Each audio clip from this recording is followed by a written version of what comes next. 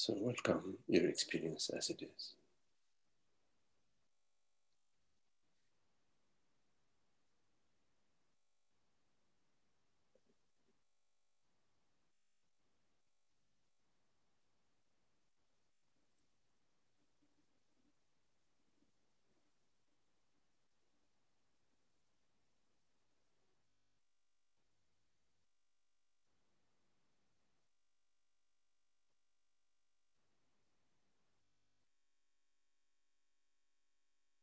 Which is not an activity.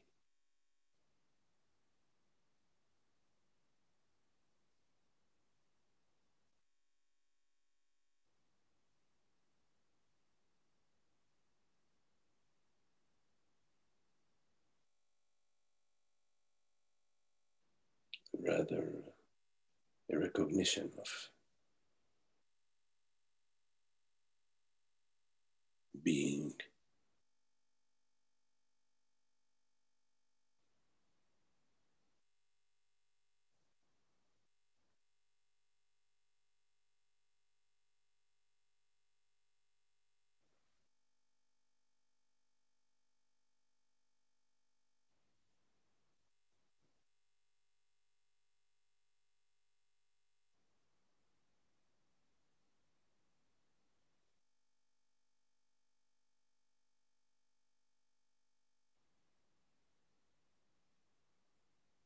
being recognizing itself.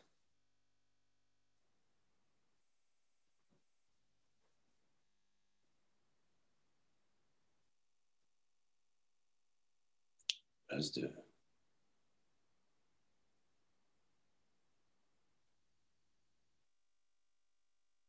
stillness,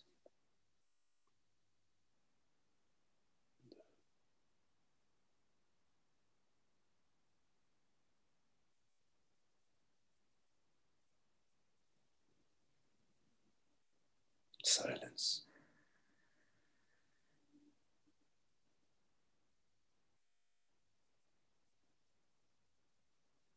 which is beyond the silence of the mind, beyond the silence of the body.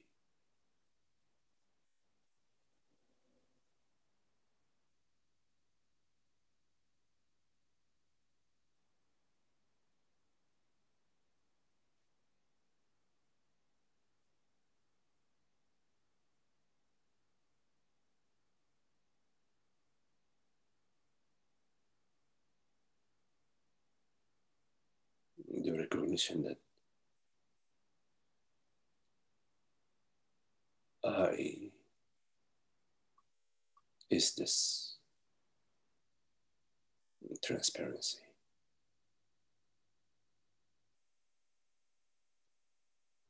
this presence, this infinite, invisible.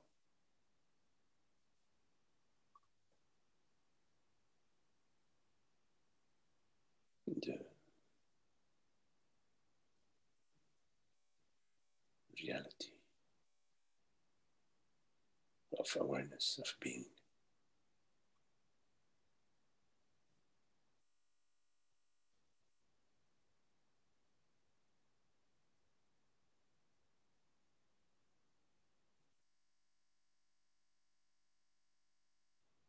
Which is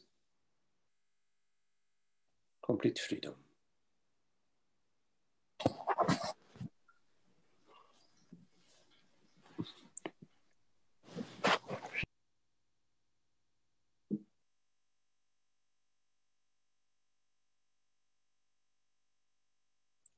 Unaffected, untouched by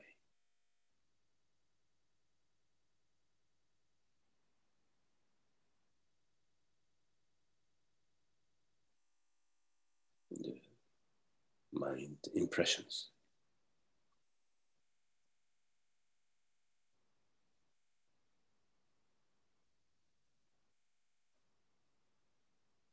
Which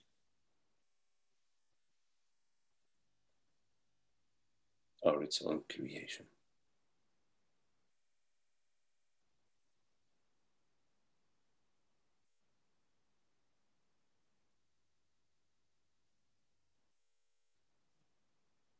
although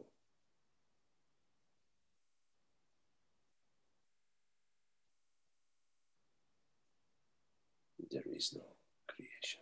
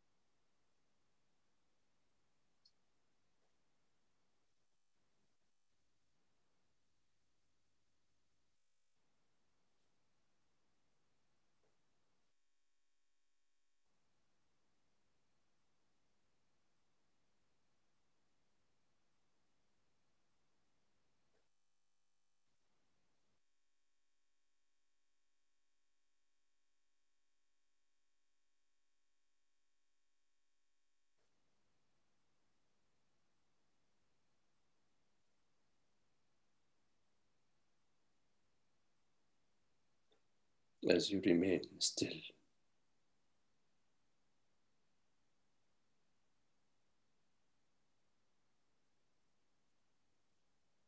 you recognize yourself as that stillness.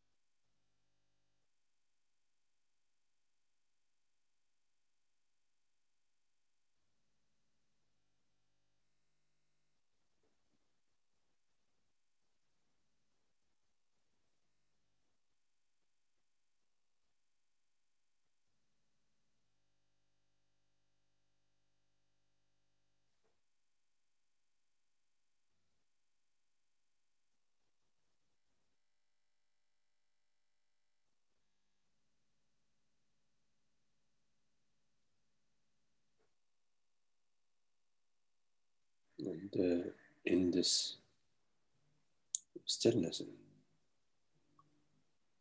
as this stillness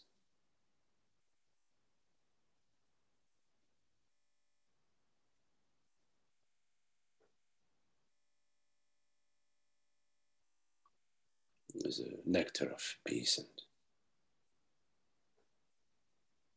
well-being, beauty, love and happiness.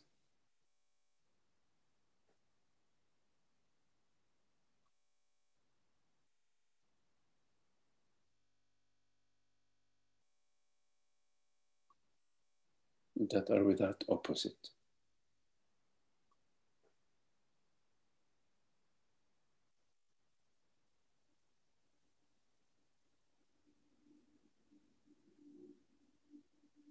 God's truth, God's light.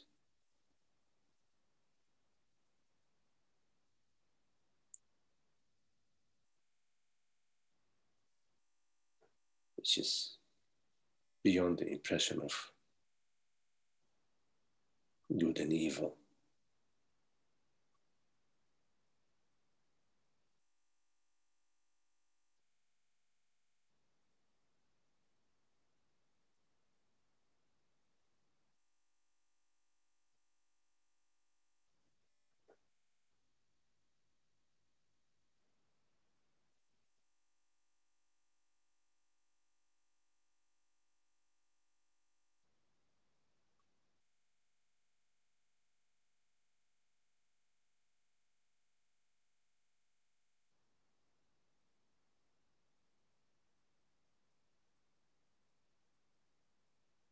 And in this peace and as this peace,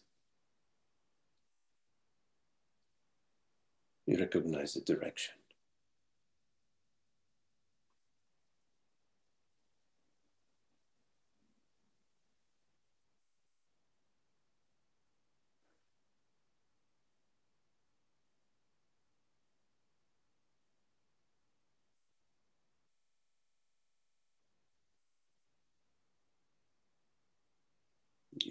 feel it, you know it.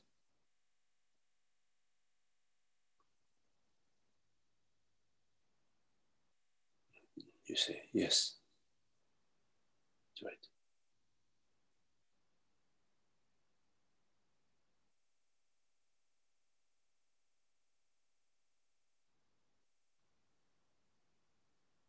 Not an experience or a feeling, much deeper than that.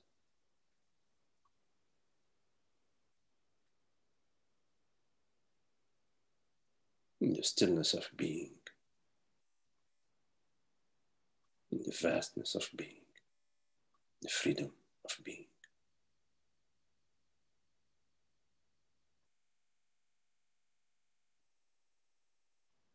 Beyond all images, reality of images, of sensations, of experiences, which do not matter at all. They're of no importance.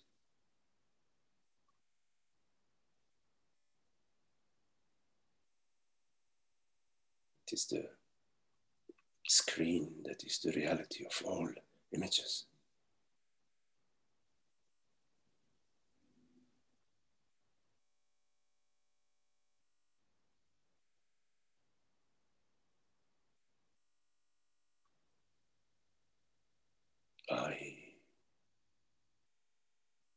This aware presence, this beingness, knowingness, isness, awareness.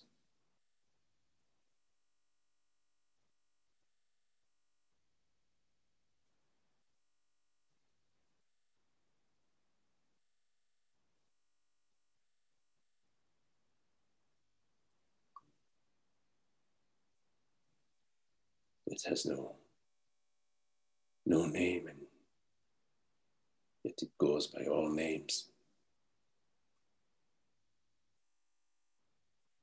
It has no form. It shines as all forms.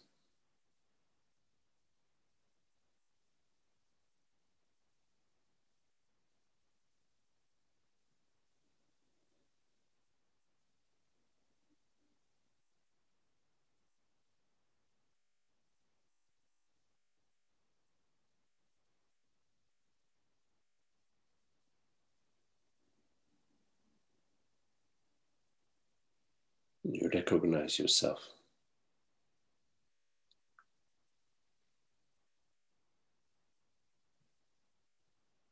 as that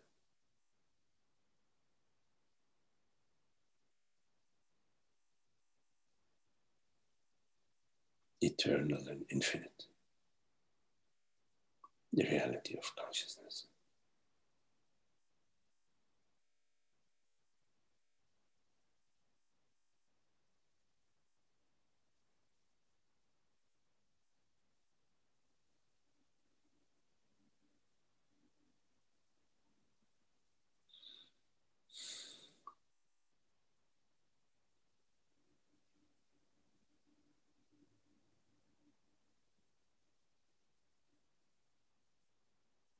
So moment by moment,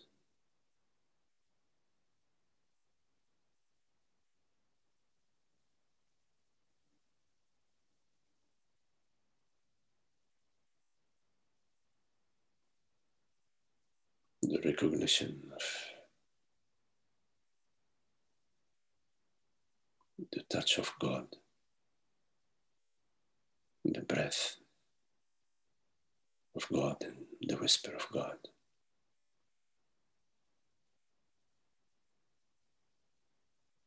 Is available.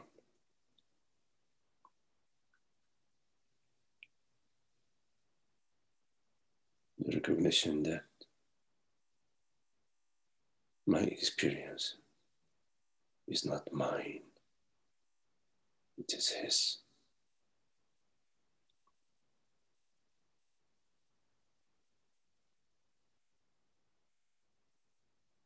That's my reality.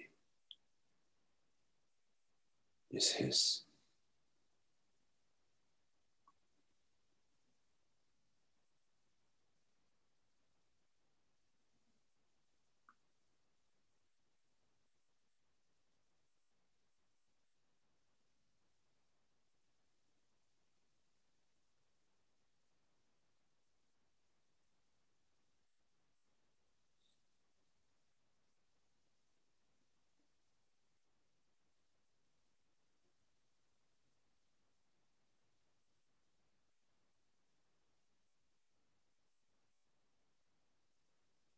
I am invited to this recognition.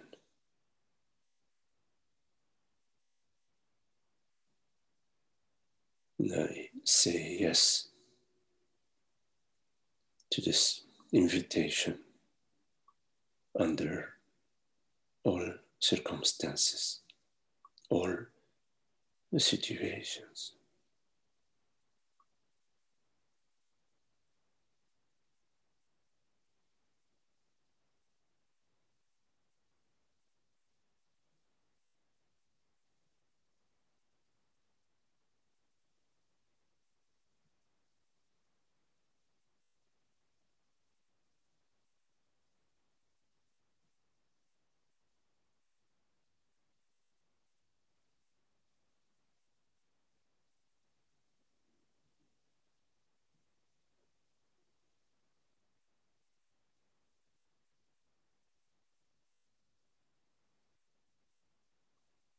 I recognize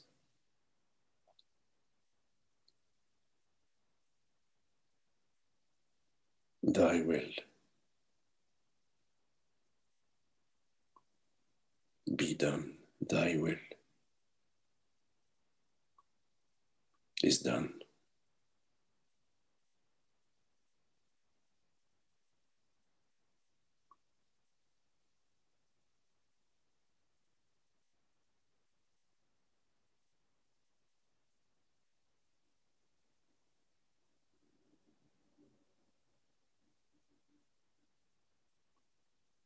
I recognize myself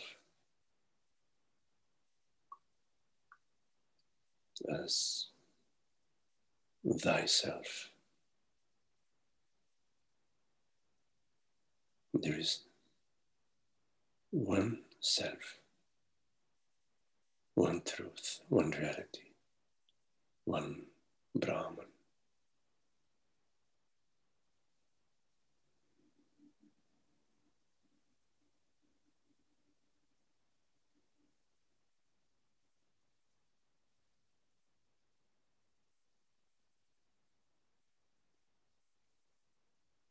And I walk the path you show me.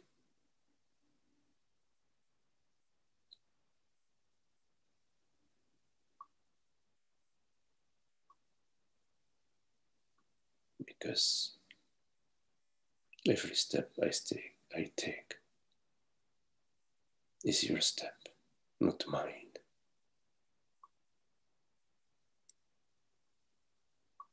I honor this recognition. I'm available for this understanding.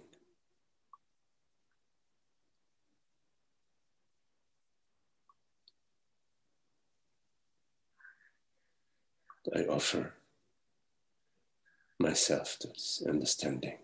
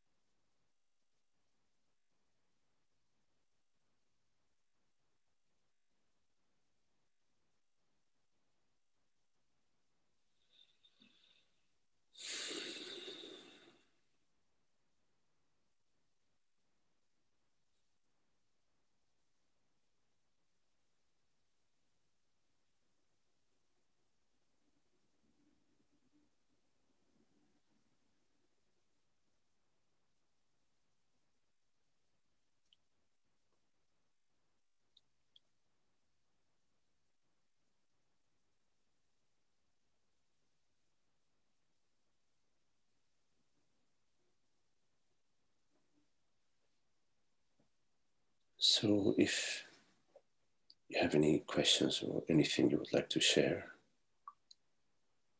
please make sure you unmute your mic and Hello, Magdi. John. Hello, John. Hi. So you can hear me okay? Because I have my earbuds in. I couldn't hear you on my phone like I usually could. Yes, I hear you. Oh, okay. All right. Yeah, I was listening to your the meditation just now. I tend to always get confused when the language ends up being dual, which language is.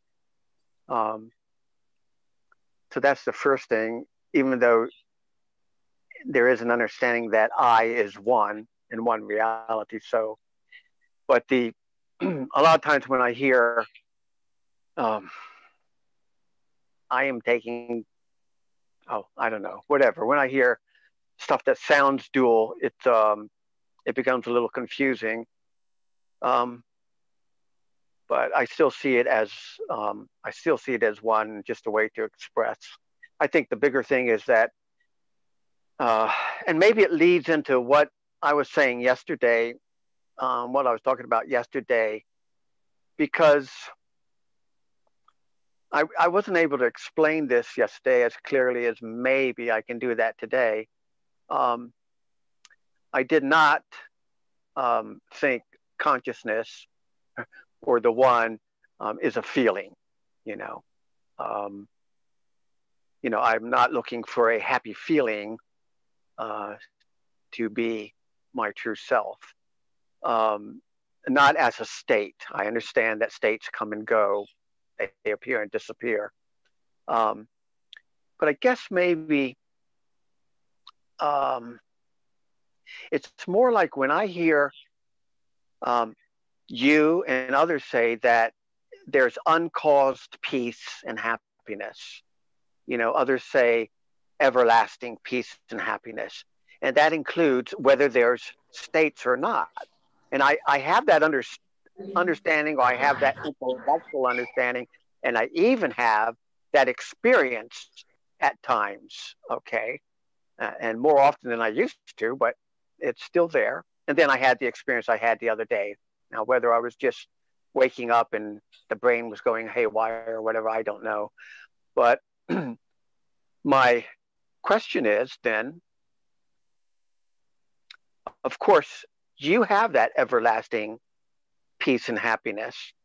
And that goes on without the impulse like I had with the what I called eerie or fearful or dark feeling or sense or whatever. Obviously, I was taking objects to be I wasn't seeing them as objects somehow. But anyway, you have that despite the objects. In other words, I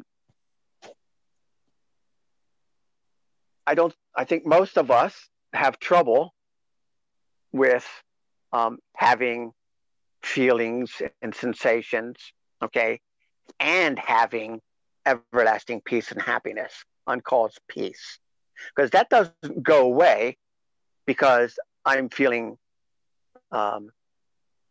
unhappy, or I'm feeling sad, or I'm feeling whatever. So I guess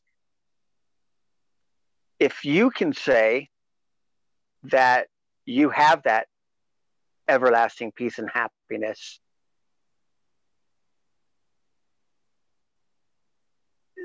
there is something, I think Rupert Spire once said, when you don't have the impulse, and I've heard you say similar types of things, when you don't have the impulse to get rid of, obviously there was an impulse for me to get rid of that eerie feeling, but you don't have that impulse anymore. So I'm just wondering, when you express that to others, you have that, there is an expression of it. It's not just that it's consciousness. So I'm wondering if you can somehow express how we can know that mm, that is happening. I know it sometimes when I have that recognition, which is um, I am I am aware of my awareness, and the rest is a play. I have that, and it's a felt feeling, and and even that is during times of when I think there's stress and everything. But that's not that usual. So I'm just wondering how you would some some somehow express that as well. I mean, you do it every day, really. I mean, maybe that's like, but I don't know. I'm just asking that question because I think that's probably where I was saying I didn't have that the other day, and I'm sure that was a mistake, meaning MIS-TAKE. I was taking things to be um, not taking things correctly. Um, I was taking me being part of the object or wanting to get rid of or thinking consciousness should not have the dark and eerie feeling. All right. I hope that made some sense. Yes, yes, John.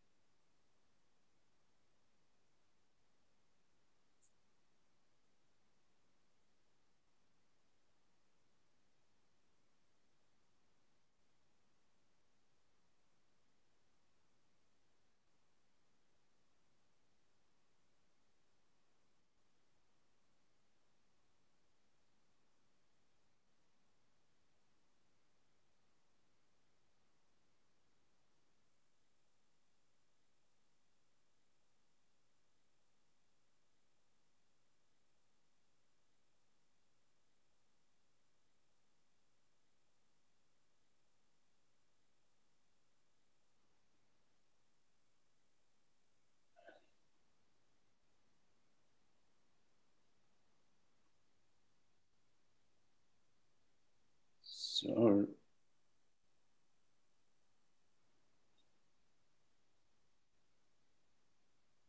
experience in the absence of any add-on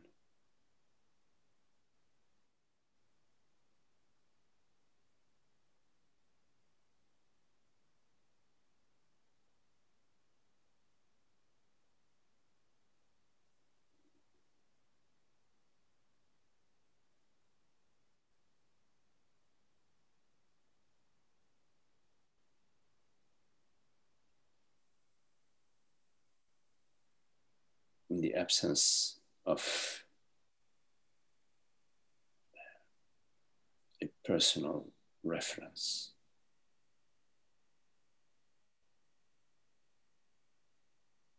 is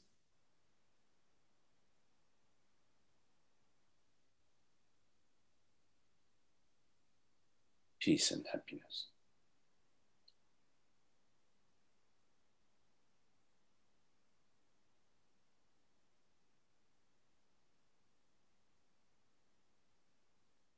The personal reference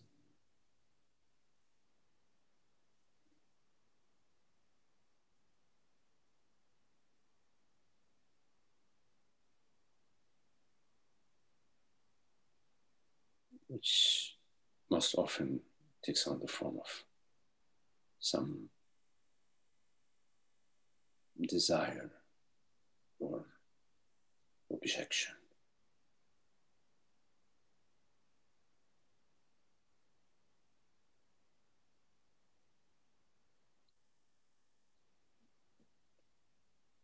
is unhappy.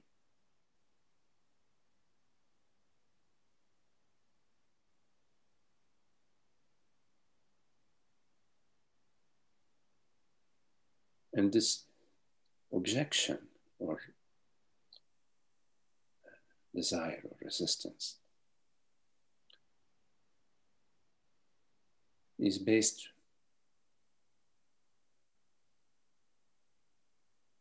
on the belief that there is a better or a worse possibility besides this for somebody to be happy or happier.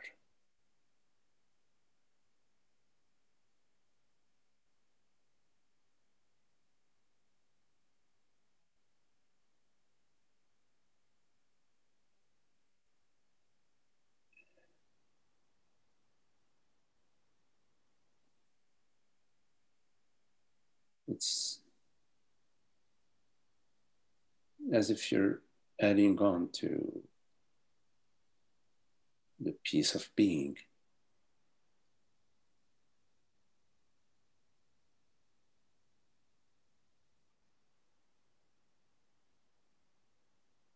the responsibility of redesigning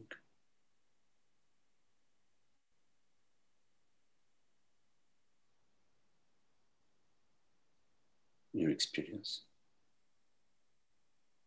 to make somebody else happy, somebody that you imagine, that you've imagined.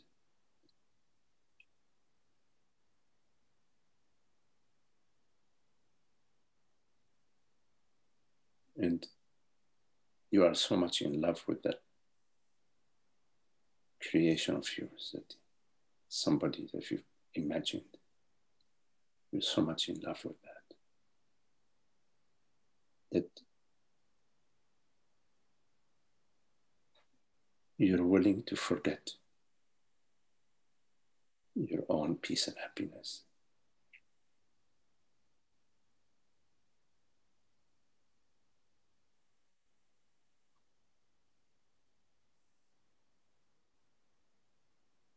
And espouse the task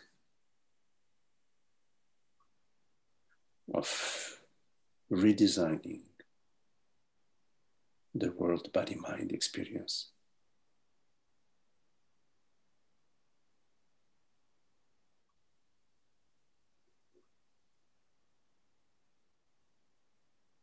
to provide happiness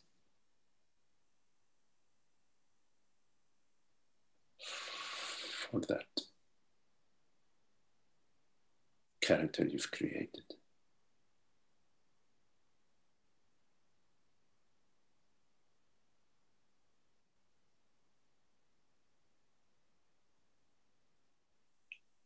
And over time, you realize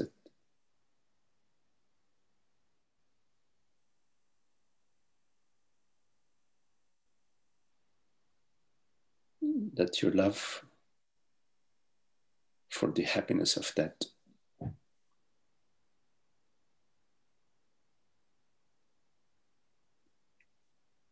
character that you've created is in fact your love for happiness itself.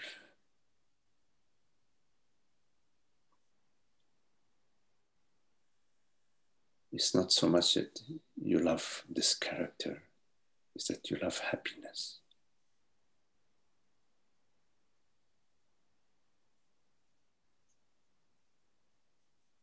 And in time, you realize that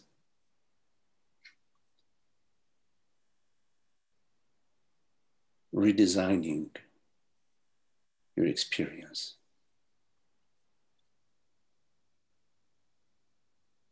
is an unhappy endeavor.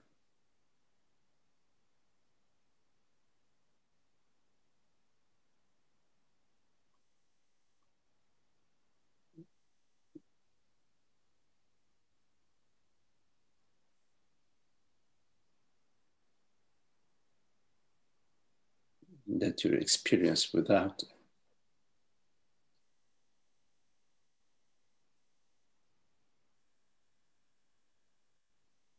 your interest in redesigning it, in adjusting it.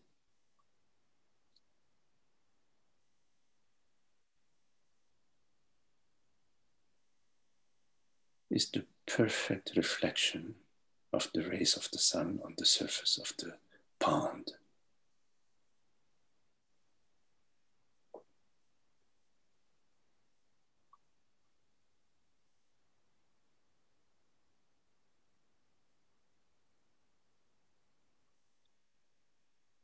So the happiness that we seek is revealed when we sort of diminish or cease the activity of unhappiness.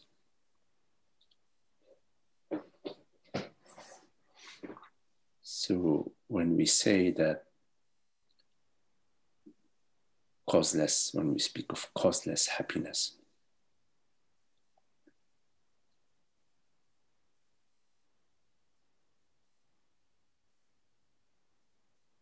we are speaking of the pond that is always there, albeit it is covered by the mist. As the mist lifts, we realize, oh, the pond is there.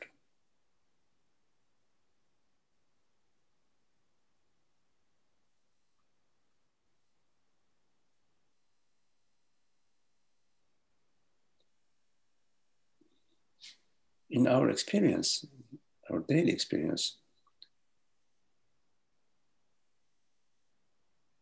we're not always engaged in realigning our experience or readjusting our experience to satisfy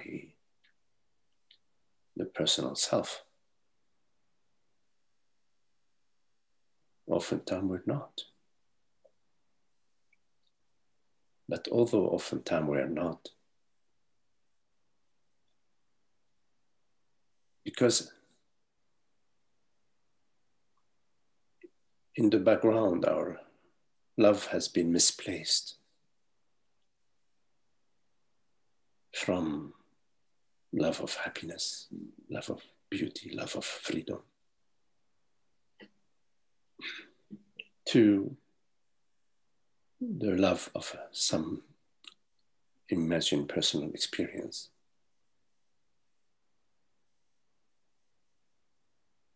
Because of the displacement of our love,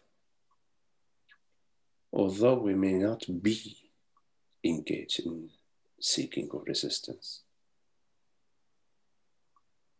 the peace and happiness we experience is not complete.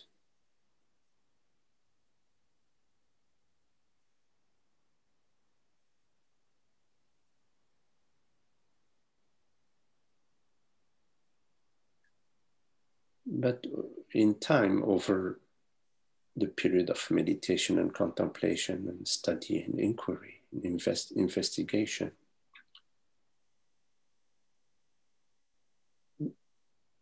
our true love, we start to recollect our true love, which is our love for peace and happiness. It doesn't come in one sudden recollection. It comes on many different recollections, many glimpses of true love.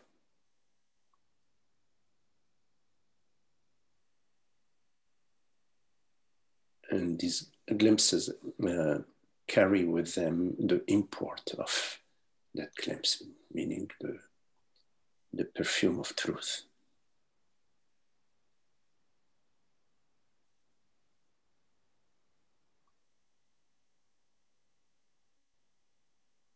And slowly, sometimes unnoticed, You fall in love with that perfume, which has always been your true love.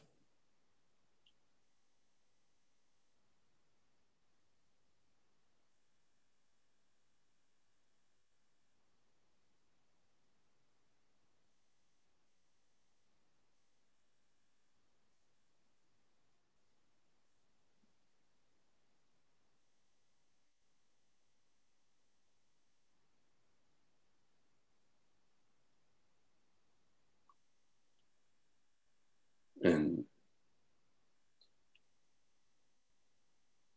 you find yourself, rather than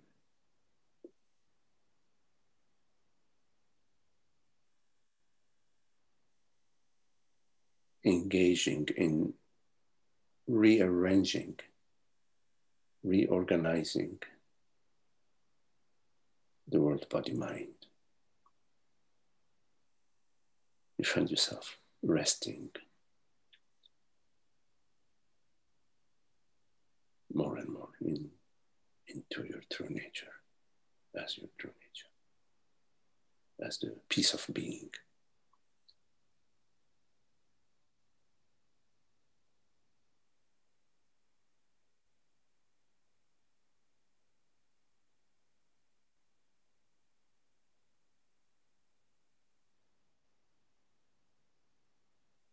As of the meditations, the dual aspect of language, the meditations are like music. Yes, the music is composed of notes, certain rhythm, certain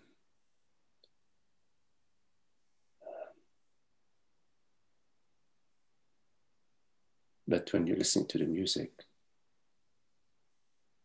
you're not listening to the notes, and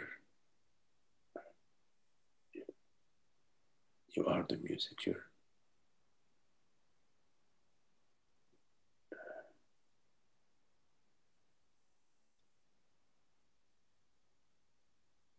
not a musicologist studying composition.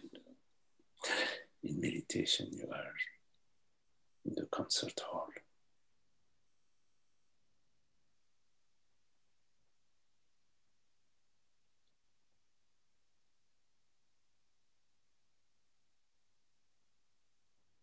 You are the concert hall. You are the music.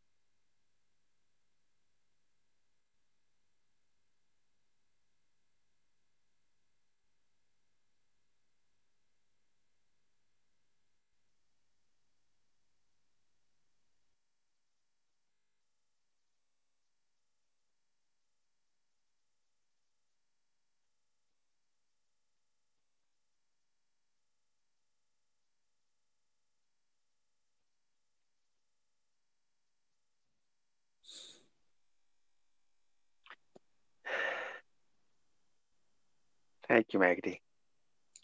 I'm listening, and I'll listen to the recording when you send it out. And the speaking as a person, which you were talking about, the so-called hope that I have is is that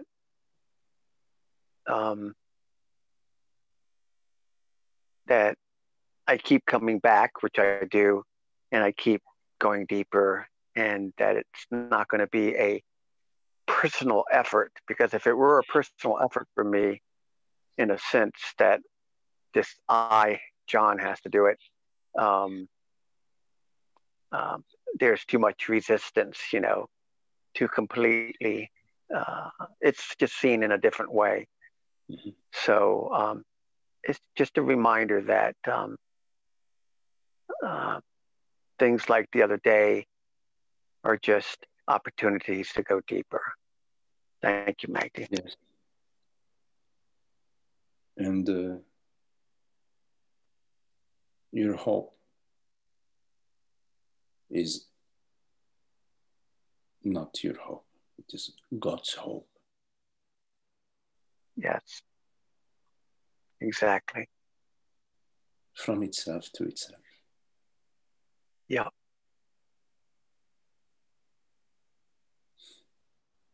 Thank you. Okay.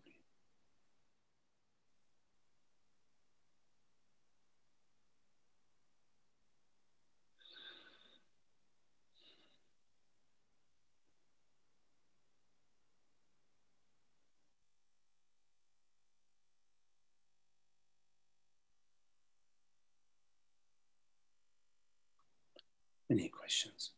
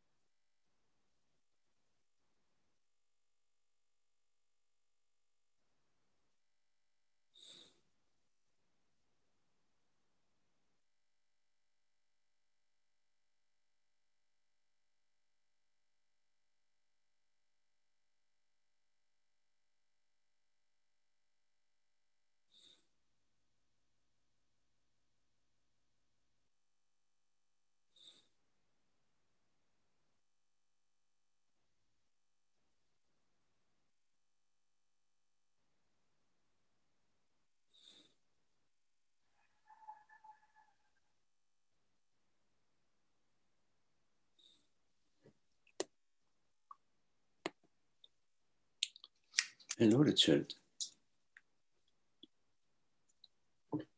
You're right. Magdi, on the one hand, it seems that events are unimportant.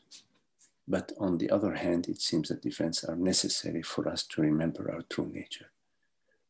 That events are required to shatter the illusions, so to speak. Could you speak to this?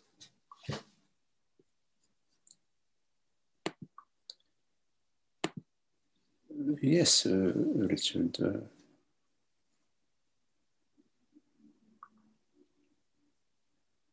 mean, the dream, appearance, experience,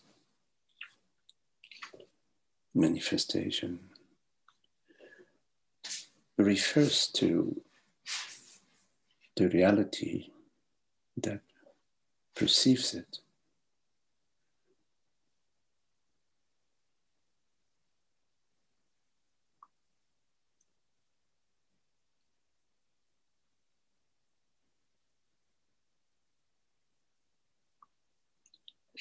It doesn't refer to itself.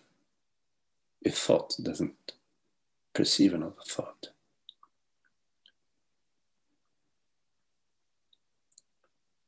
A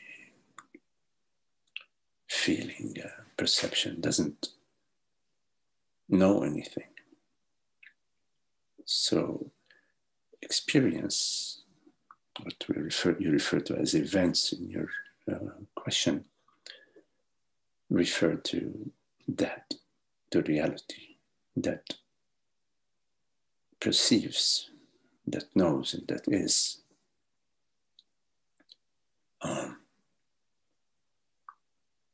Now,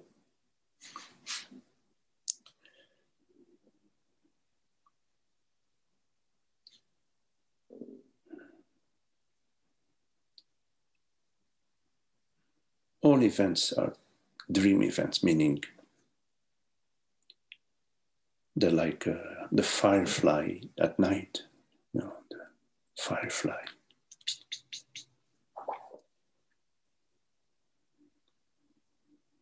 They're of no significance whatsoever.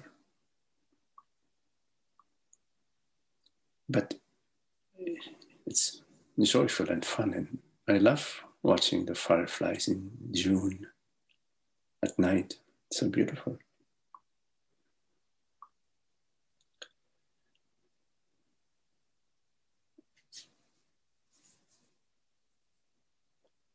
Although there is no significance to manifestation within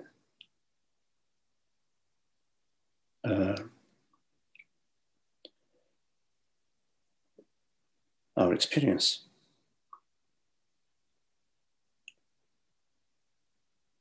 We pursue the butterfly. We want to catch the butterfly in the net. Poor butterfly.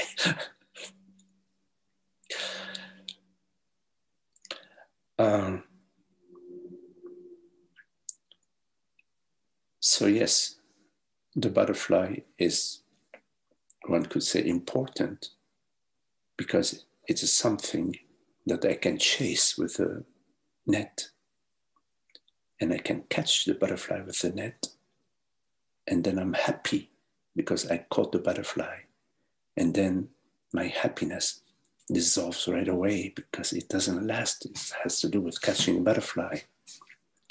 Now my happiness is, oh, I want to collect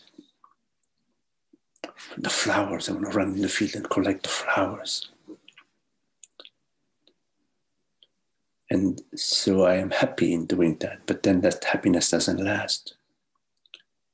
So yes, manifestation, what you refer to as events, have a significance in a way, or let me say they have a role, a function, which is that they provide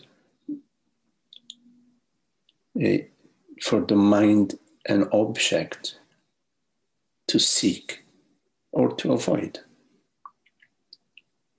So seeking and avoiding the aspects of the activities, or one could say, of ignorance require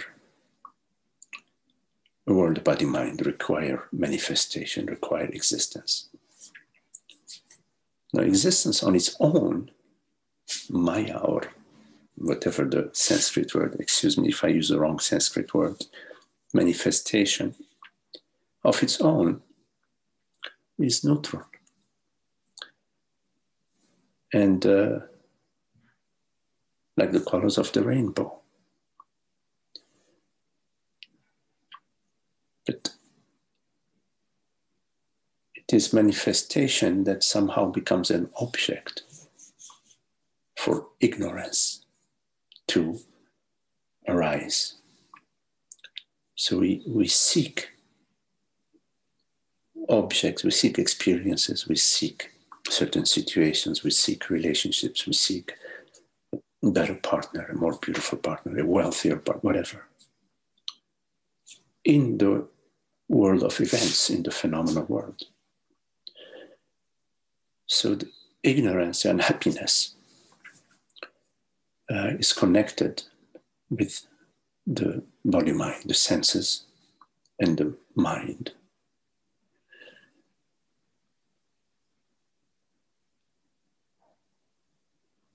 So in a way, you could say that they're insignificant. They have no significance from the perspective of their neutrality.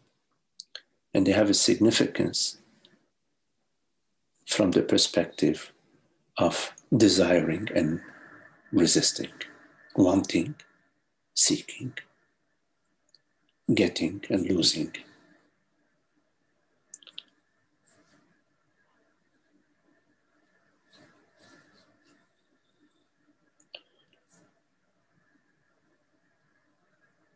Now,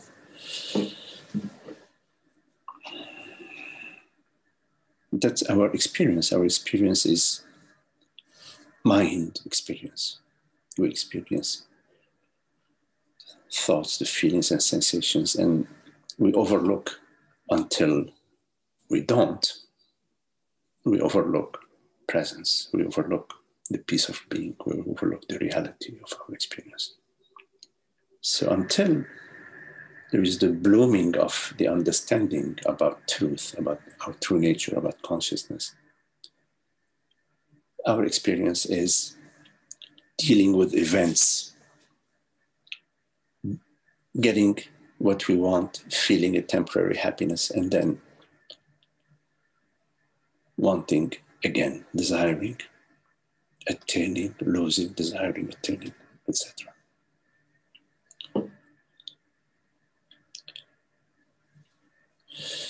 So yes, you could say that events are part of the makeup. You said events are required to shatter the illusion. Yes, they're part of the makeup. They're part of the deck, the cards that are being dealt. They're part of the play. But the shattering of the illusion is via understanding.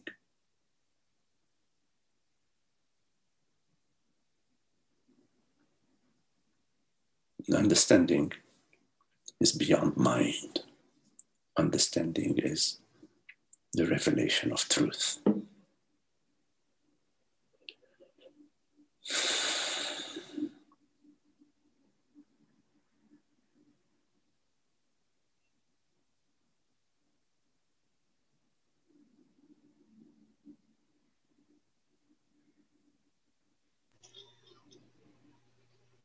Thank you, Magdi. I feel sometimes,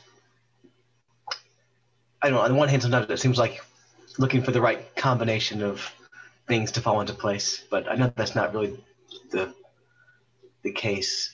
But I feel like I'm not asking quite the right question here. Mm-hmm. And maybe there isn't a question, I don't know. But it's sometimes, in my experience, it seems that learning or seeing, as you say, the futility of the pursuits, that there's a value in learning their futility to understanding. Would that be safe to say, or? Yes, it is. It is. Yes, yes. Yes, absolutely. Before we turn our attention towards the source, towards where happiness really is, to a certain extent, we have to see the futility of seeking happiness in relationships, in situations, in experiences, in objects. Yes, yes. So that appetite for experiences, or that addictive tendency for experiences, and quiets down, calms down, and when that the seeking of happiness in situations and experiences, when that sort of you see the futility of that, it doesn't mean now that you are satisfied. You still are seeking happiness, but now you realize that seeking happiness in experiences that doesn't deliver it. So you start to look for happiness elsewhere, and this elsewhere is you look for the happiness that is not in experiences, that is not in situations, that is not conditional. So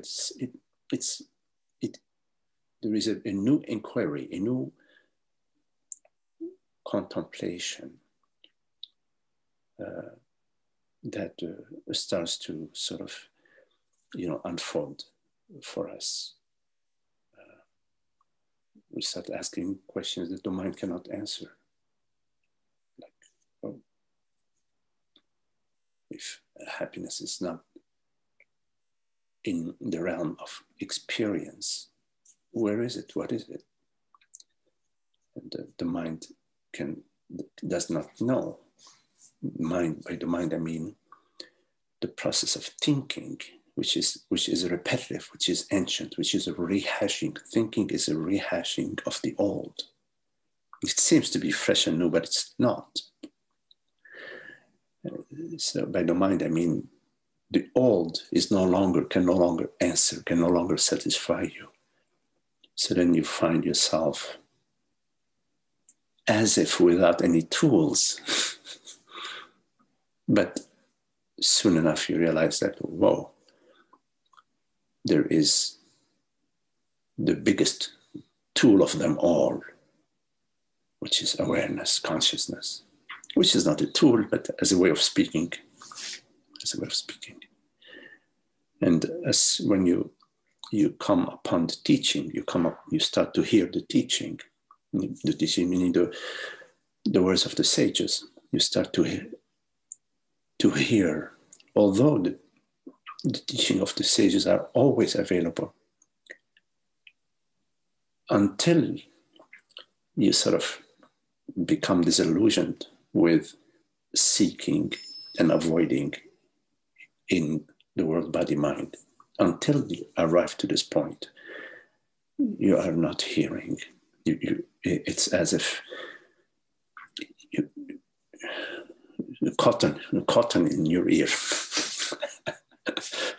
Or the bees are flying around your face. There are too many bees. You're just too busy chasing the bees. You cannot hear or perceive, you see. Then you start hearing and understanding. Your understanding takes some time, but you start to understand the Dharma. You start to understand the teaching. You hear the teaching.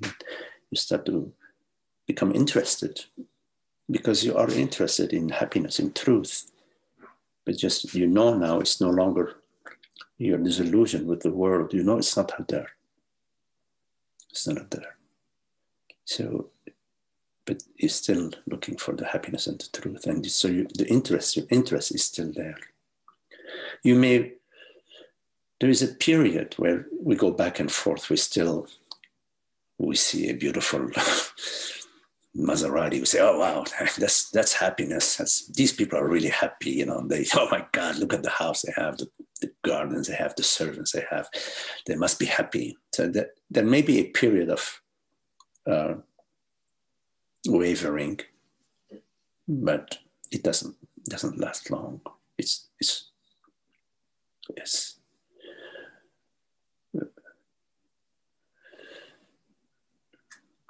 Yeah, so the disillusionment with happiness out there it's one of the signposts that you have to sort of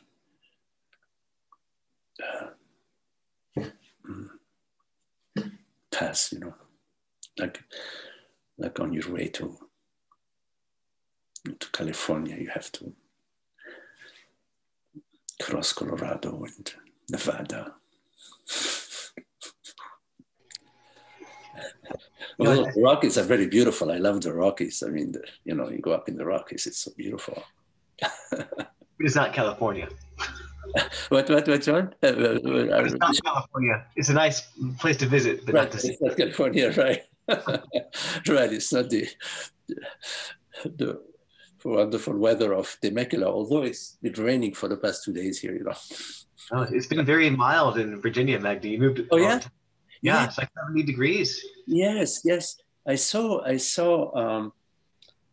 people demonstrating in Washington, D.C., and they were in T-shirts, and I thought, oh my goodness, is this a Photoshop? Did they Photoshop all these people in T-shirts? But yes, oh nice. Well, I hope you're enjoying the good weather then. Yes, thank you. I have been, thank you. I think, I won't take up too much time, but I think that talking about like the disillusionment with pursuits. I think that sometimes what I do, I conflate like there's because there's different responses you can have to that, and one is that you describe, which I try to find the path of continued inquiry and into non-conditional happiness. But I think that there's also a motivation to seek out a way of life. Well, I know I'm not happy from X and Y and Z, so let me try to find a way of life that will remove X, Y, and Z.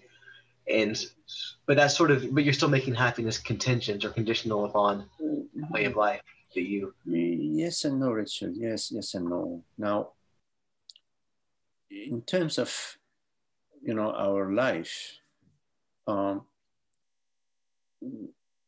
we realize over time, in some cases a long time, hopefully quicker, sooner the better, that there are certain ways of living, engaging in certain activities, in certain jobs, in certain careers, in certain relationships that are not happy.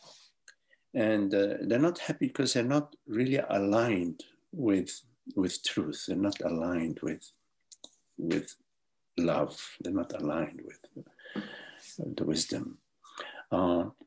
And so then we find ourselves being interested in making some changes in our life, maybe changes in where we live or what kind of work we do or what sort of friends we hang out with or what sort of habitual activities we engage in. And there is some wisdom in that, Richard. It's not that you are seeking happiness in the world. It's that you're adjusting your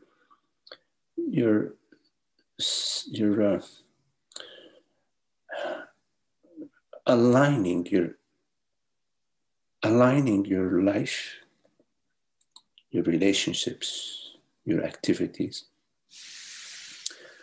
with your true nature, with love, with joy, with peace, with ease. For example, like if you remember years ago, I used to work 16, 17 hours a day, and somehow I was engaged in that. It didn't happen overnight. But I realized that doesn't make sense. That's not good. That's not, is something off about that. In that I wanted to sort of, yes, work, I don't mind working, but easier, not so strenuous, not so, and that wasn't about like seeking happiness in the world. It was more about that there was some madness in how things were operating, and it took many years for the change to occur because the habits were deeply ingrained. But I never felt that I was seeking happiness in the world or in my experience. Rather, it was more of an adjustment. And when I was young, I remember I used to love to drive really fast. You know, I don't know why. And it took a while to realize that, okay, there's something off about that. It can hurt other people, you know. It could hurt other people. And why the rush? Why all this hurry? It's so that also started to change. It took a while, but eventually it came to a place that feels more harmonious, more. So there are things like that in your life, relationships. So I would not say that making adjustments in your life means that you are seeking happiness in the world, body, mind. No. It could be that you're just realigning your world, body, mind experience in order for the celebration of truth is possible. Like one thing that was always very important for me was to have time for my contemplation. And so whenever I was engaged in activities that was just, they were like having to do with food, shelter, and clothing, that was too much. It interfered with my interest in making some time and having some time that balances the food, shelter, and clothing activities with my love for contemplation and truth. So that also was, it required a certain adjustment, in my life, in the decisions that I was making. And for a long time, there were some fears about making some changes. I somehow feared of letting go of my grip, you see. It took quite a while to realize that there is a much stronger grip than my grip, which is God's grip, and which is not a grip, but God's love. I realized that there is magic, and that realization proved itself to be true.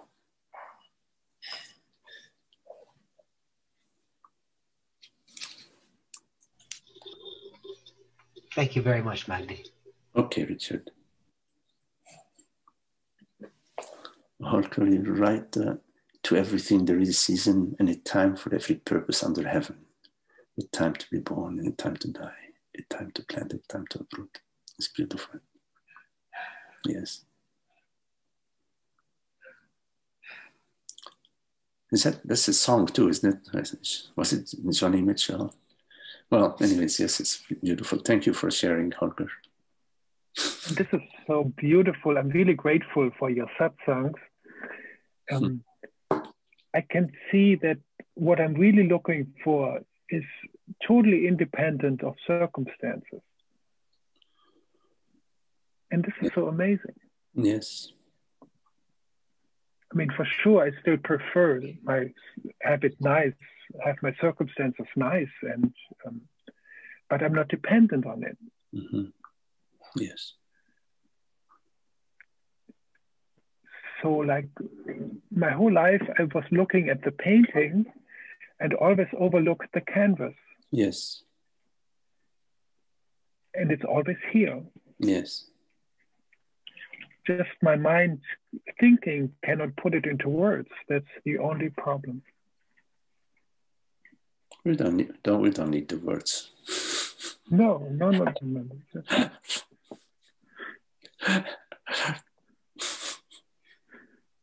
Beautiful.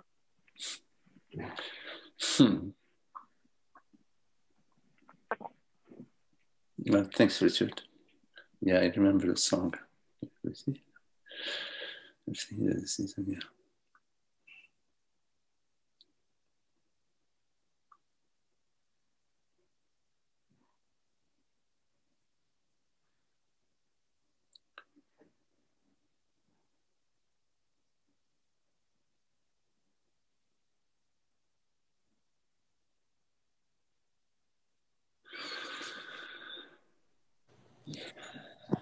Hello. Hello, Anna. So you've talked about happiness, and could you talk some more about it? I tend to associate it again with like an experience. And you talk about it that it's not an experience. Yes, happiness as an experience, I mean, all experiences are conditional. They're in time and space. There's beginning and ending. There's happiness that has a beginning and an ending that's sort of dependent on conditions or situations or events. Is not happiness. It's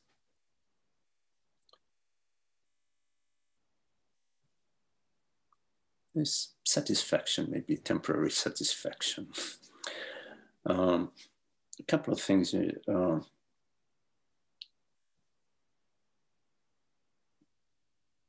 I often like to point that the happiness that we experience when we achieve a certain goal or get our desire fulfilled is not so much that we've achieved our goal, is that at the moment of goal achievement, there is an end of desire, and the experience of the absence of desire is the experience of peace, of happiness. It's not that you're fulfilled because you got that which you wanted. You're fulfilled because you are free from wanting, because the fulfillment is there, and it was sort of it was veiled by desire. Happiness was veiled by the desire, which is the subject-object relationship, the mind imagines as an imagination, imagining a personal self, somebody, and a world. So there's the inner mind, the inner me, and the external world. So desire is this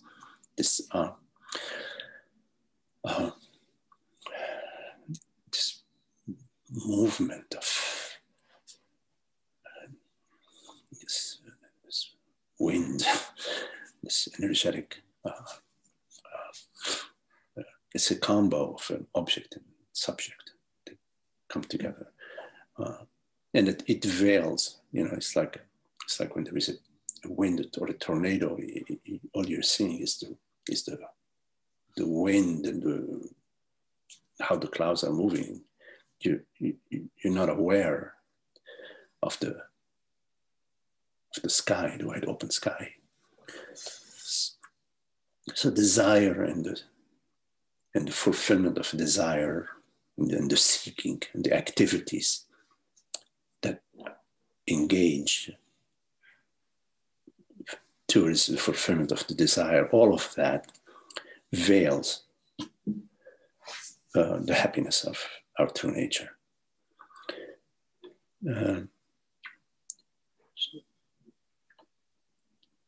In the absence of the me, meaning in the absence of desire or fear, there is peace.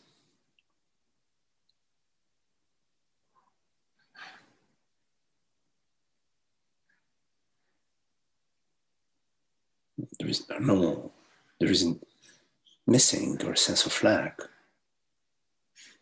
There's happiness and freedom from having to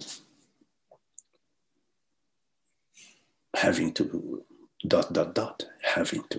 freedom from needing to, in order to, I need to in order to freedom from that.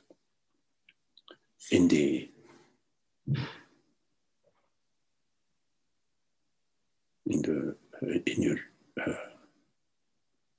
yourself, in your true self, as your true self, is a peace. The self is the peace.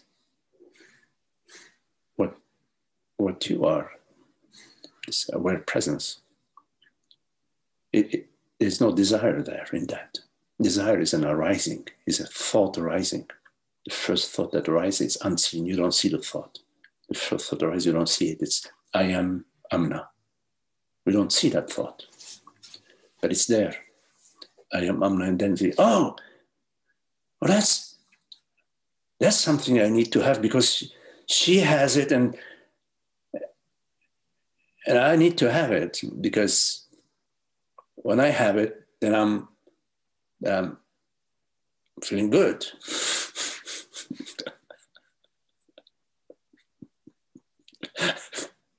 But the unseen thought is I am Amna. But I is not, it has no quality. It has no phenomenal quality. I is the reality. I is truth. I is this aware presence. Whatever it is that is the isness of being. And that which perceives is aware. That it perceives right now. That is right now. That is transparent presence. You see. And happiness, because it's overlooked, because of the I thought, the me feeling, happiness is veiled, is overshadowed, is veiled. And so when we have an understanding, a moment of understanding about our true nature, meaning a peek into our true nature, a peek into happiness, which is our true nature, there is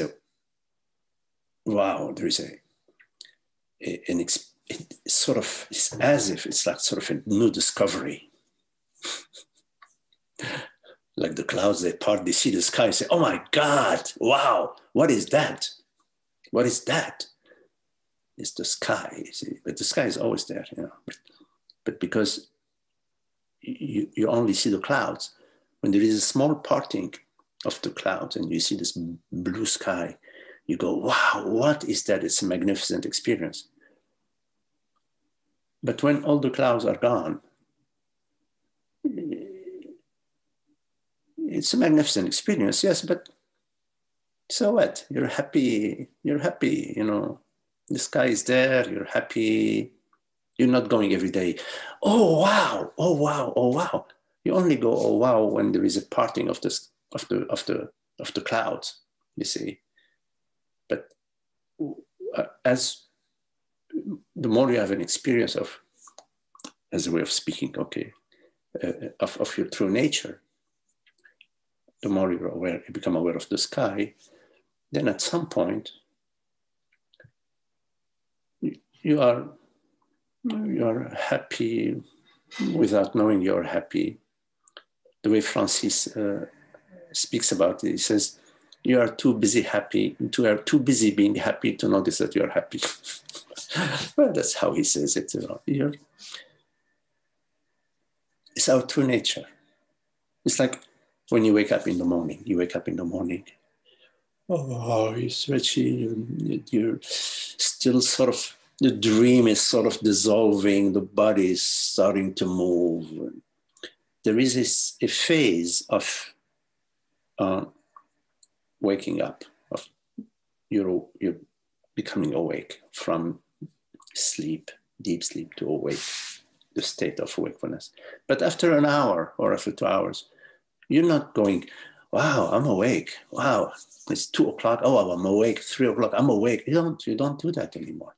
Because being awake, when you're awake, is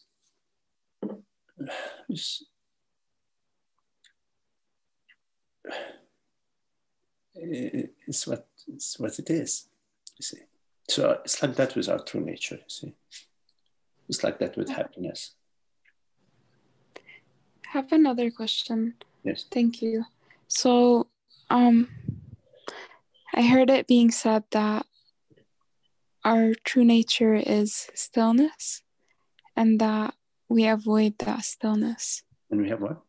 And we avoid that stillness. Yes. Well, could you? Yes.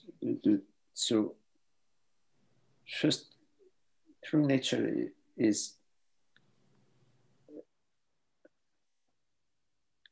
at rest, it's stillness, and in activity, it is world, body, mind, and much more than that, at least from the perspective of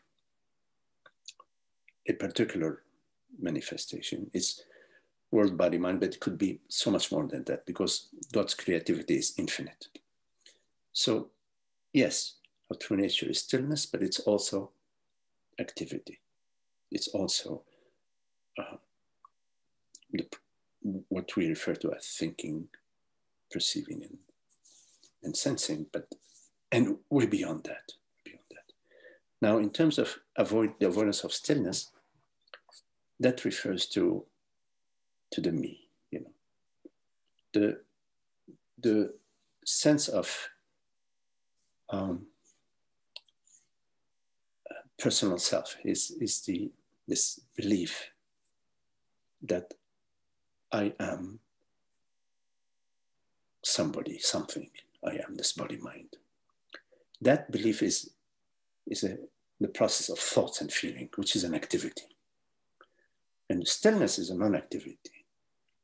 So the activity of that is the activity of thinking and feeling and seeking and wanting and desiring and comparing and analyzing and judging, etc. This activity, which we refer to as the me, the activity which refers to as a self, the personal self, doesn't like stillness, because stillness is antithesis of the activity of looking, wanting, seeking, talking. Do they like me? Did I say the right thing? Oh yeah. This whole activity, which is like the activity of the Santa Claus. He has all these people. What do you call them? The elves. The elves. They are working, making the toys. So imagine Santa Claus. They stop working. Santa Claus is out of business. He needs the elves to work. So the stillness is like the elves. They stop working. They go on strike. Then Santa Claus. Who is Santa Claus without the elves? Without the toys? You see. So similarly, a stillness from the perspective of the me is not desirable. It's uncomfortable. This is why often you find when you are with friends or in life, you find that people they can't be silent. They feel nervous or uncomfortable about being, because then who are they? Who are they when they're silent? They can't. The me needs to tell me something. At least say you like me. Tell me something. And also, not just that, in the activity, often when we are alone, boredom, when we get bored, we need something, we need to do something, we need to do something, read something, pick up something, buy something, shop, eat, I don't know, travel, whatever. Yes? So it's not just the silence, but the stillness of the body, mind, the whole entire thing has to somehow movement is important for Santa Claus, for Santa Claus. So I would say it's a good idea for you to experiment with that when you are feeling uncomfortable. Experiment with remaining silent. Be uncomfortable. Experience that, but just stay there long enough so that you really go to the depth of it, and do it whenever it's possible for you. And don't try to fix it. Just be there, feel it, allow it to experience it. Don't avoid it.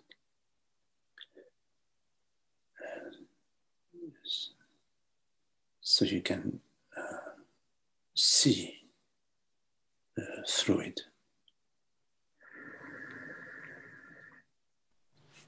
Thank you so much. Okay. Hi, Magdi. Hello, Sunita. Hello, Sunita. Yeah, Sunita. Hi, Magdi. Very, very lovely to hear your voice. Yes, hello. So nice to be here. I had a question again, very close to what was being discussed on the stillness part. And for me, I think it's the stillness, the word that I associate that with is some kind of an unknowing, like there's no knowing, it's complete unknowing kind of a space. And then when I'm needed, like in my work or my relationships, my responsibilities or so on, there is some kind of a knowing, but then this knowing is completely different from how I used to know before. So before there used to be this grasp, and through that perspective I would know. And more that I'm feeling comfortable in the unknowing, the knowing is very different from how it was before. It still knows, but then it's not holding on to the knowing. It's a moment by moment knowing. My question is, where do you rest? Because the unknowing, if I get into the unknowing and it's so restful, and it's like, and there is no unknowing, there's no knowing there. It's very so yeah, my question is whether you rest in the unknowing or whether you rest in kind of a knowing that happens through the unknowing of the here and now. Because even for me, even knowing the here and now, right, that there is some kind of an active which is not complete unknowing. It's there is still that activity that is going on. So and sometimes for me the experience how it is happening is it's a moment that goes into unknowing. The next moment is knowing, then again unknowing and knowing, and the knowing could be anything, here and now, thoughts, emotions, relation, anything. And it's continuous shifting between unknowing, knowing, and knowing and knowing. And I didn't know if I had to rest myself somewhere or... Yes. So Sunita, when it comes to the knowing, what is it that is knowing? It just feels that I don't know what knows, to be very, very frank. I really don't know what knows, but the knowing is really happening in a very, very nice way, much more intimate than how I used to know before. Okay. So it is when it is just knowing, which is void of a knower. Yeah. Meaning knowing. Yes. And one could also say knowing that it is knowing.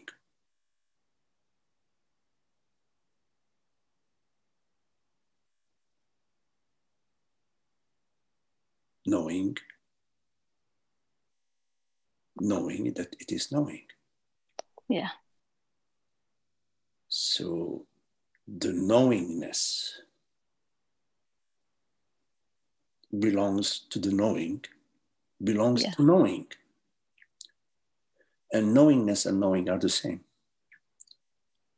So there is a knowing, which is knowing itself. One could also say, in religious lingo, it's God's knowing through this particular body-mind. Okay, but it's God's knowing. The knowing is not a personal knowing, but it is God's knowing via this particular body-mind.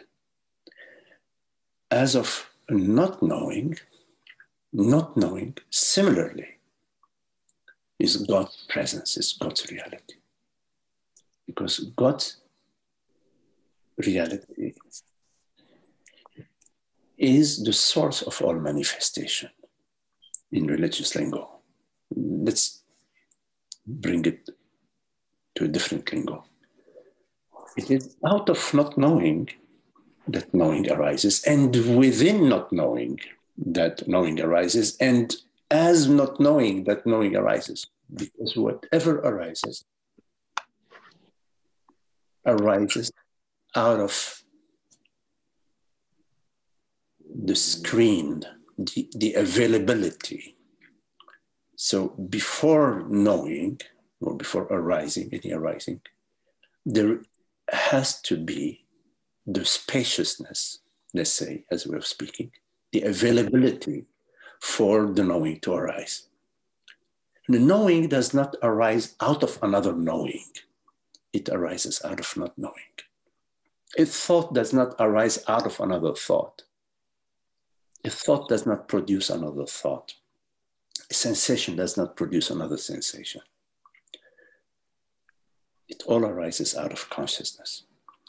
So, two things. First, it's important to comprehend and contemplate the impersonal aspect of both knowing and not knowing.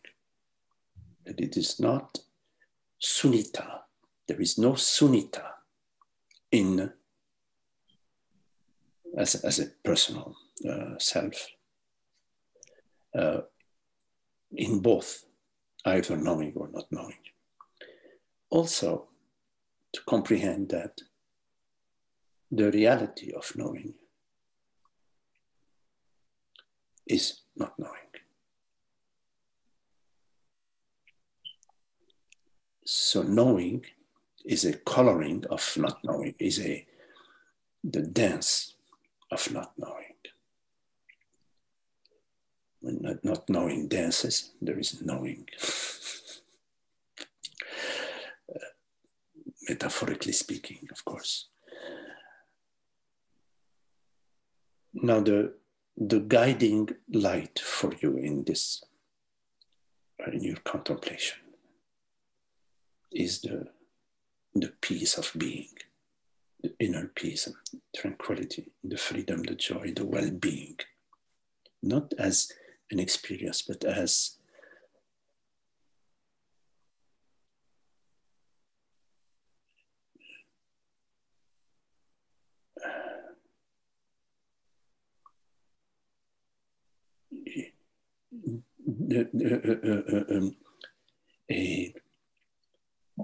a sense of that, let's say, of the peace. That would be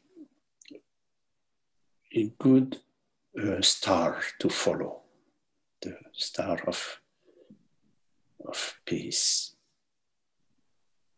freedom.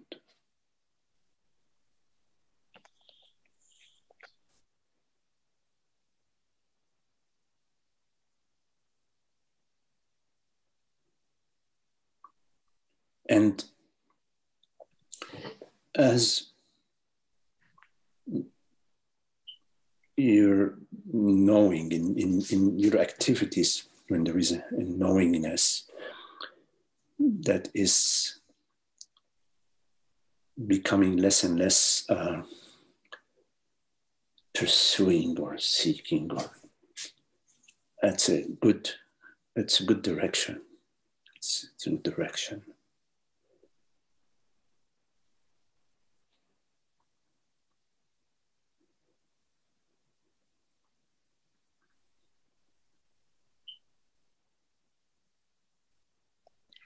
Yeah, you see, there is still this.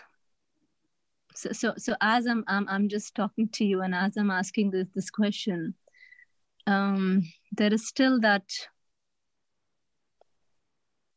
light clinging, or a thread, or something that is holding on that particular self, or I'm not talking about the big self, I'm just talking about the separate self that is trying to have the right experience. Mm-hmm, mm-hmm. And that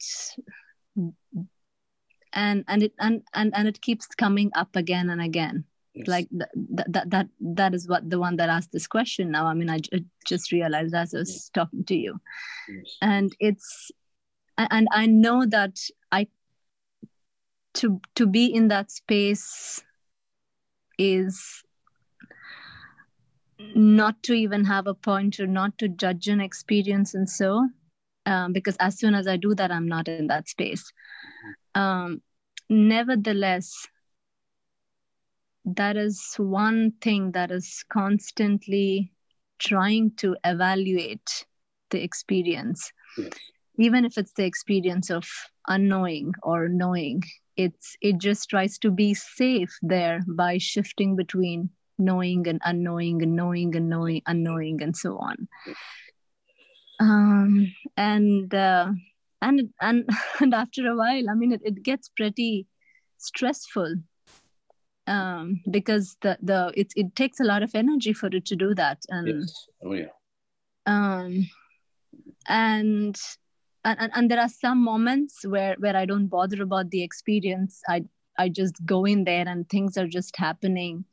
I'm completely one with the experience. And again, when I say this experience, it can be anything. I mean, I don't want to classify the experience as being only good and happy all the time or so. It could be any kind of an experience. I could even be angry, but then even being angry is like completely one with that. I mean, that's the experience that I'm talking. Mm-hmm. Yeah. So this evaluator, or yes. is. I know the question itself doesn't make sense because I'm asking you what I should do, but I cannot. The fact that I'm asking is it's still there, and it won't. I don't know how to explain that. Yes, no, I understand. No, Sunita, there is. It's not necessarily the personal self that is asking. There is an interest. The interest. And there is a genuine interest. Interest is not personal. It's an interest in truth, in freedom, in happiness. So it's in religious terms, it's God's interest that's being spoken through us, or it's an interest in truth. Interest in truth comes from truth. Doesn't come from the personal self. So the question that you're posing doesn't necessarily mean that it is the illusory personal self that is asking it. Now, in terms of the evaluator, now, a few things. It's when that process arises of the evaluator, whenever possible and if possible, to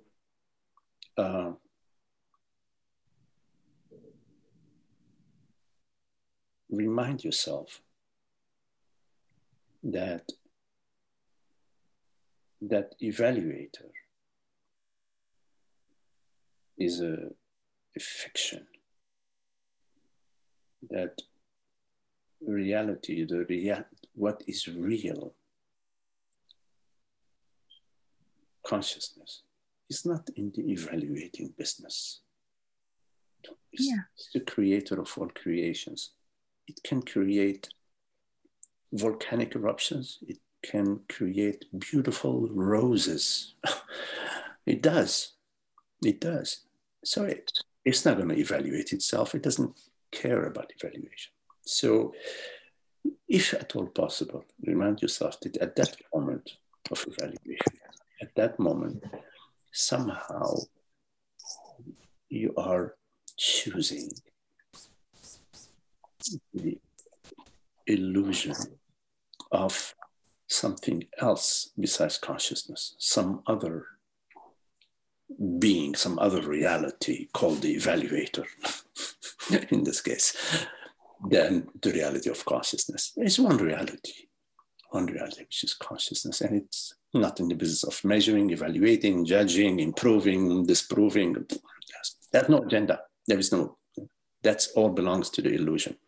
So remind yourself that, hey, there is one reality, and that there is no other reality called an evaluator or the mind or the improver, etc. Now, of course, as best you can, it's not about success or failure, because the understanding of our true nature, the understanding about the reality of consciousness, as we continue to contemplate the reality of consciousness, its roots grow, it blooms, and the recollection of consciousness becomes more and more readily available to us than previously.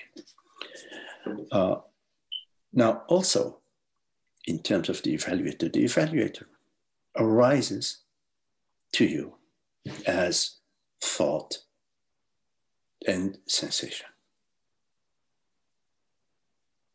You're doing it wrong, for example, as a thought, quotes unquote, an evaluating thought, and the sensation, whatever the sensation, maybe contraction in the belly, maybe the throat, whatever. Now, the evaluator is trying to tell you, hey, don't look at anything else but me. Right? It's trying to say, forget about everything else. Forget, just listen to me. What I'm inviting you is to contemplate that this evaluator is, in your experience, in the actuality of your experience, is thought and sensation, both of which are neutral.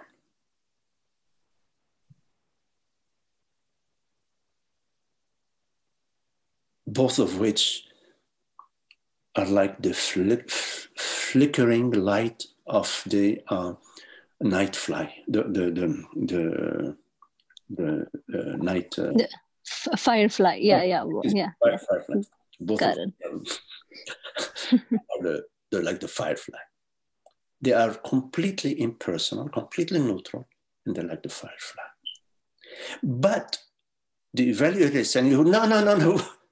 Forget about this. I'm thought and I'm sensation. I am real, and I want your life now to be about me. Sunita, forget about everything else. Oh, your work, your partner, your work. No, it's about me. Me. It's about me. That's what the evaluator is trying to tell you. But there's no freaking evaluator. Excuse my lingo. There is just a thought that's saying, Dad, I keep failing, or whatever. And the sensation, which are both neutral, and they're like the firefly.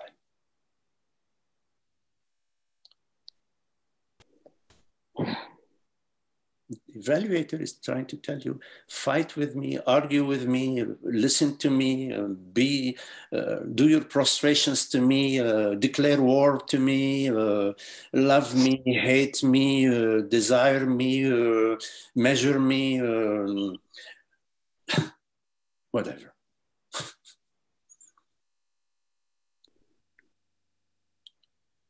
So yeah. There is an invitation for you to, rather than using the term evaluator, say, okay, here's a thought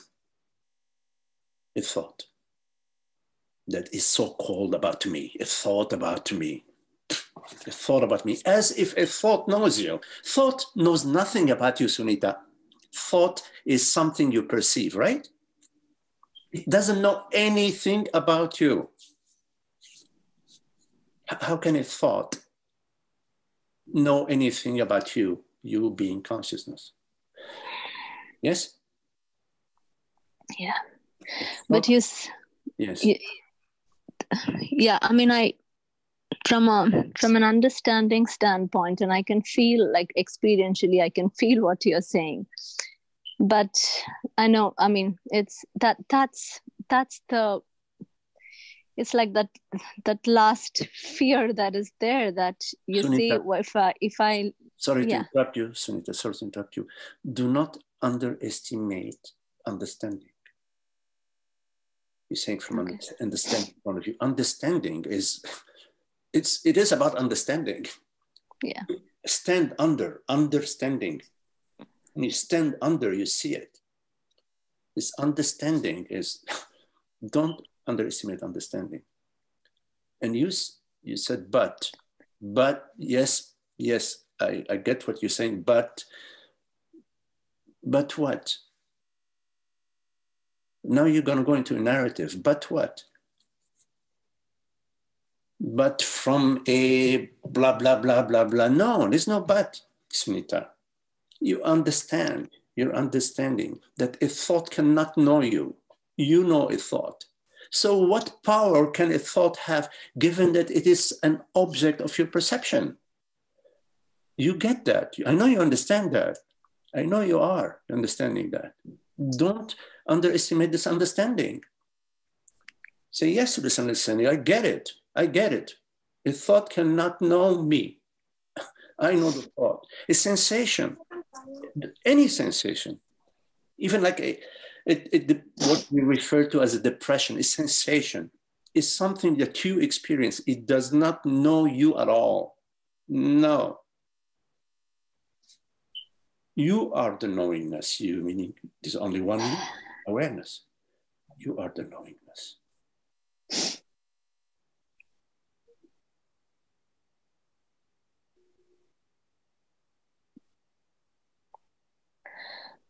I didn't mean to interrupt you. Often I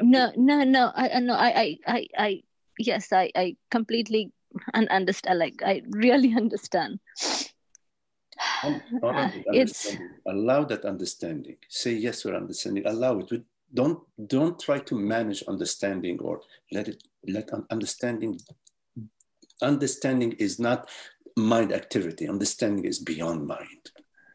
It's conscious. It's the trust that somewhere it fails, that if I let go of that last thing, I don't exist. Like, it's somewhere that's again, it comes as a thought, it goes away. It comes, it goes away. And it's like, and I don't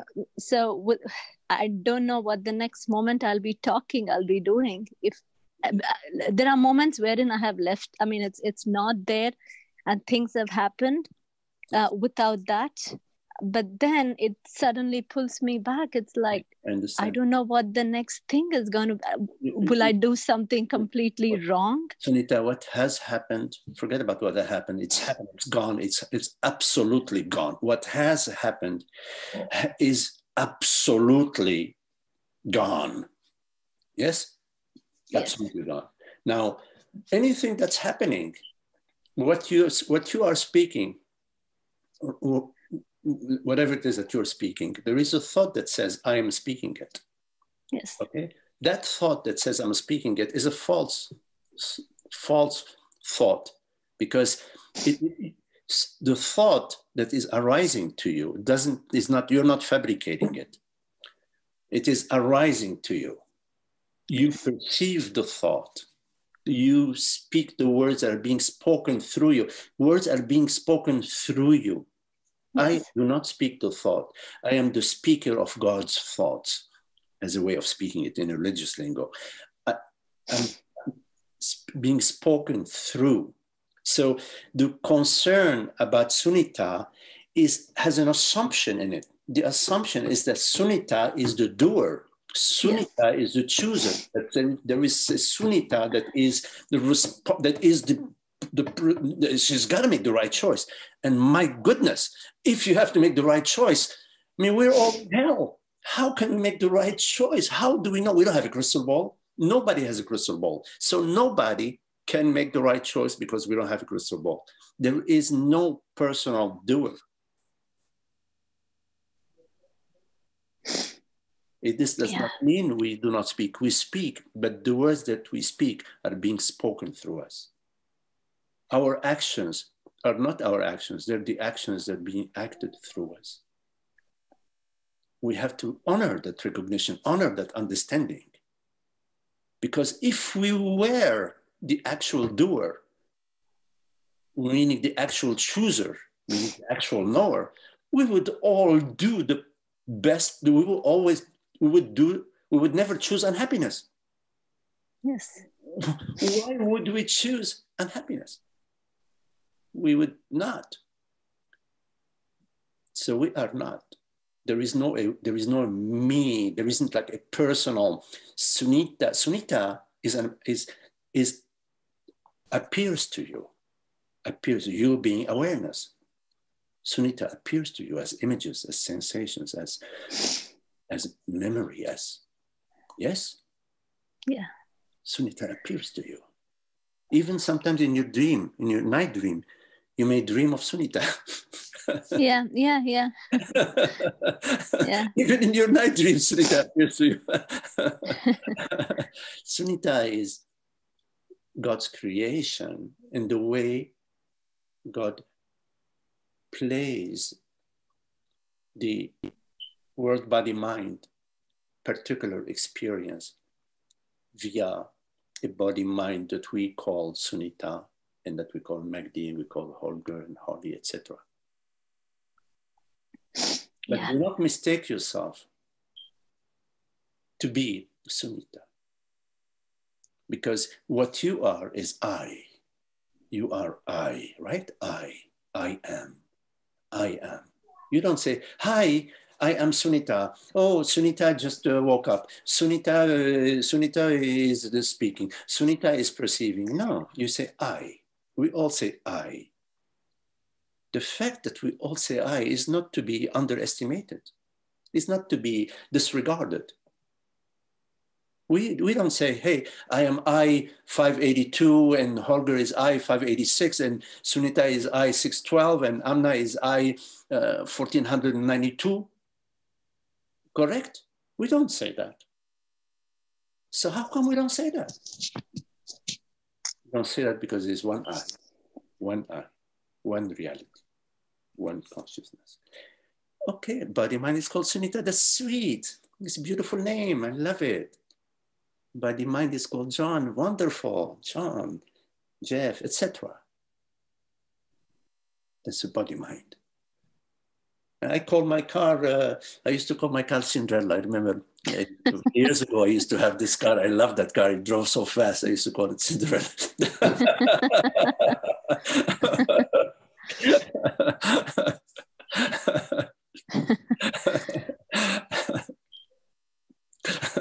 But I am not Cinderella. I am not my car. I am not the body. I'm not my body. I'm not my beautiful shoes.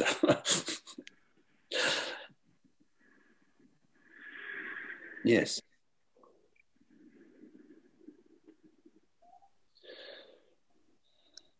There is a healing aspect to understanding, Sunita. A restoring, restores order. Understanding restores order. Trust, understanding. Yes? Yes? Yeah, thank you, Magdi. Yeah, let it go where it goes, okay? Don't hold on. Let it, okay? Okay, thank you, Magdi. Okay, lovely to be with you and see you again. Okay, friends, lovely to see you all. Richard, hello, Richard. And Holger, hello, Holger. Holly, Sunita, Amna, Jeff, and John. Thank you all. Thank you, Magdi. Thank you, Magdi. Thank you. Thank you. Thank you.